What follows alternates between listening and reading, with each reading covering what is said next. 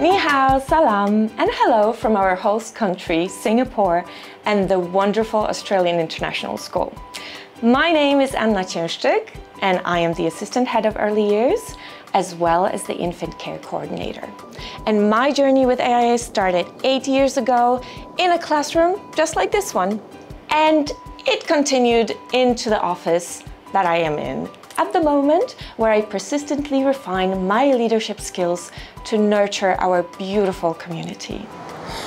But as much as you can take an educator out of the classroom, the same cannot be said for the inner child. Staying connected with families, students, and teachers is what makes this role not only dynamic, but also extremely rewarding. Knowing what families need for their children and what children need for their personal growth starts with a simple hello in the morning, and it ends with a wave goodbye at the end of the day. And the wonderful learning stories lie in between. And what wonderful stories I could share, some of which have led to a lot of personal growth for myself.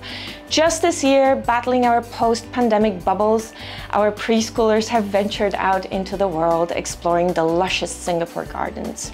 And I had the absolute pleasure of making this possible for them. Making things possible is a pretty great job description, wouldn't you agree? Canvassing the needs of the community is where I thrive. Truly, nothing gives me more pleasure than learning a new skill and using it to bring the community together.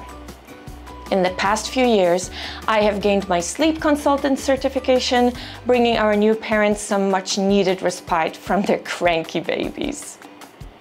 Tuning into Kids is another wonderful initiative for our parent community, which helps families emotionally coach their little people and helps us all sensitively support those big emotions.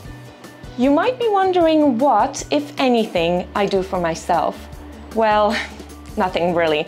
It's very important to me that everything I do, everything I undertake is of some kind of service to others. I learned how to play ukulele to support children's learning. I learned to sew to be able to support classroom projects. And I took up doctoral studies to be a better mentor.